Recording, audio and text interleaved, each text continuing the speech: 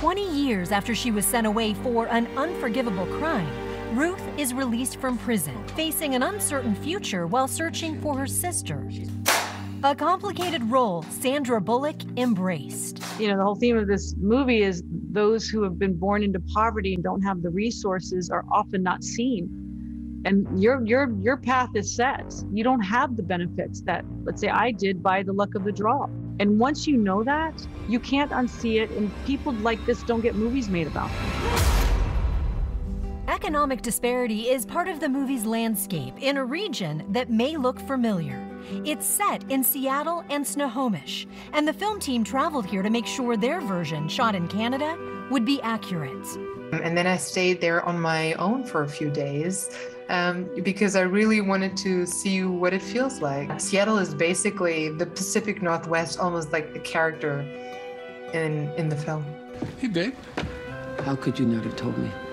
The other characters are played by an all-star cast, including Oscar winner Viola Davis. What is it like yelling at and being yelled at by Viola Davis? Oh, heaven. It's a really tricky scene, but boy, I would give any day to sit opposite Viola's wrath. It's just so perfect. So good. It's so good. It's none of my business. No.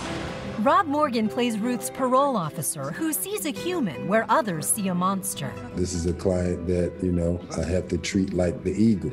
You know, I build the nest, and the nest still has the thorns there, so they could be in the nest up until they get too big. Then they start getting poked, and then they have to jump out and fly on their own. Ruth's flight also unravels a mystery, giving the movie a mixture of depth and suspense. It's a human experience with a kind of with a thriller twist, which is, I think, is really cool. Bullock hopes The Unforgivable will also give audiences reason to self-reflect. Everyone is going to be at the end going, what would I have done? Would I have done the same as Ruth had I been in her situation? I bet a lot of people are going to find themselves saying, yeah. I don't quit. Not on Katie.